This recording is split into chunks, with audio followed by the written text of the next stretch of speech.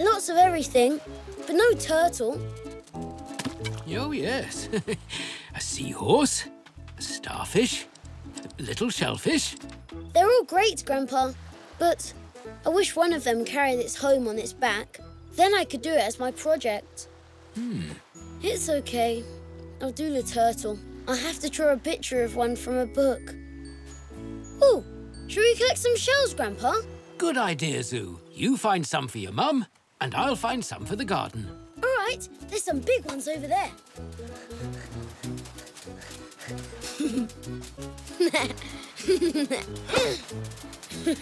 Grandpa, I'm being a crab. So am I.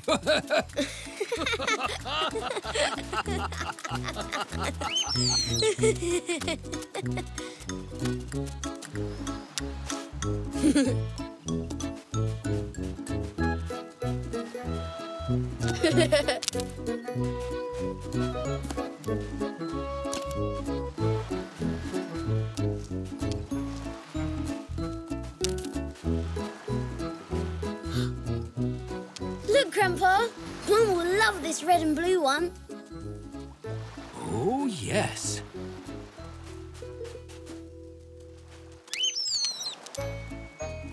Shall we have a paddle before we go back? Great idea. We can get the shells later.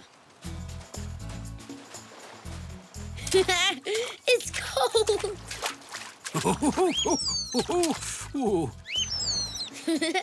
Pork doesn't like getting his feet wet. Let's go and get the shells, Grandpa. Then I can finish my project at home. Right you are, ZOU.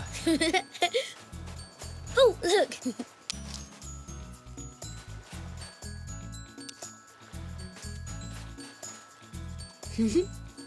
Oh, where did the red and blue shell go? Maybe someone picked it up. But we're the only ones here. There it is.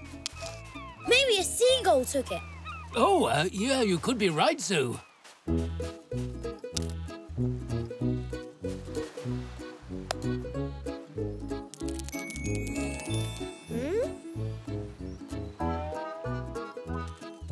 It has moved again.